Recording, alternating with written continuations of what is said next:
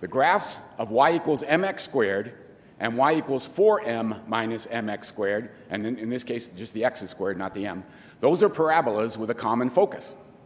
How many units apart are the vertices of the two parabolas?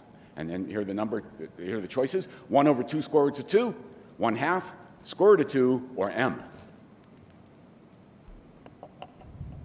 Looks like everyone understands the question, but again, if you do have a question, feel free to ask. And you had 45 seconds for this.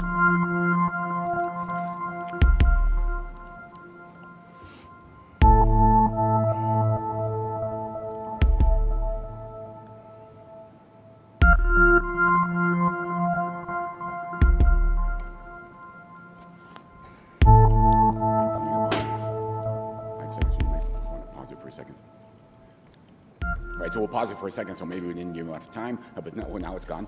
And so we'll see how this one went. Who chose what? 6 people chose C, square root of 2. 1 chose A, 1 over 2 square root of 2. The correct answer is C, square root of 2. Very good, getting it right. Luke exhaled there. So Luke, given that you did exhale, does that mean you got it right? Okay, that's a happy exhale. And how did you get it? Basically, like the one parabola is sort of up and the other one is down, and then so the parabola is the set of points the same distance from the focus and the directrix.